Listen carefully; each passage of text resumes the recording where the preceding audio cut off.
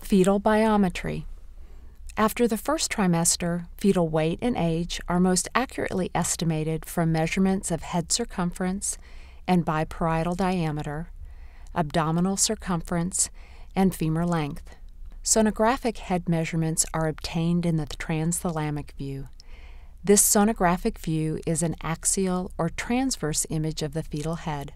The thalmi and cavum septum pellucidum are important landmarks in this view.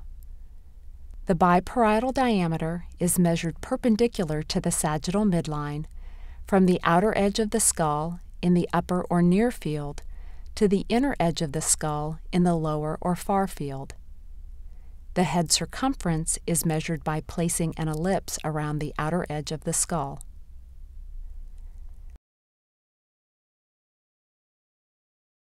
The cephalic index is the biparietal diameter divided by the occipitofrontal diameter times 100.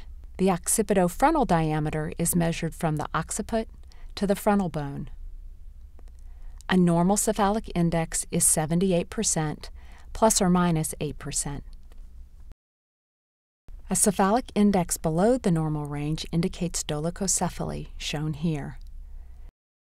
Dolichocephaly may be a normal variant or may be observed in the setting of a central nervous system abnormality, such as spina bifida, a craniofacial abnormality, such as craniosynostosis, or may be positional due to oligohydramnios or breech presentation. With dolichocephaly, only the head circumference, abdominal circumference, and femur length should be used to calculate gestational age.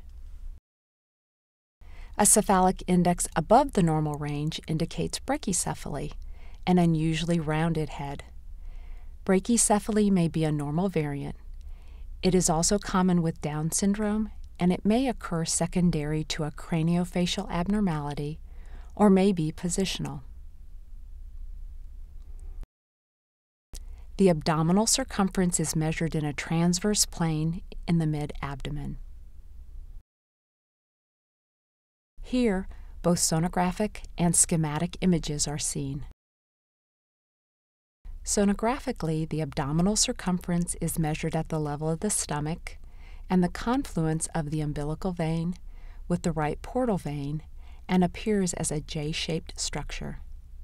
If the fetal abdomen is divided into 4 equal sections, the umbilical vein should appear in the second portion only. Ideally, one rib is visible on each side to indicate that the image was not taken at an oblique angle. The abdominal circumference is measured by placing an ellipse around the outer border of the skin. This parameter varies more than either the head or femur measurements and is most affected by fetal growth. In addition to the fetal stomach and umbilical vein, several other anatomic structures are visible in this view. 3 ossification centers represent the vertebral body anteriorly and the junction of the vertebral laminae and pedicles posteriorly. Ideally, only one rib is visible on each side of the abdomen, indicating that the image was not taken at an oblique angle.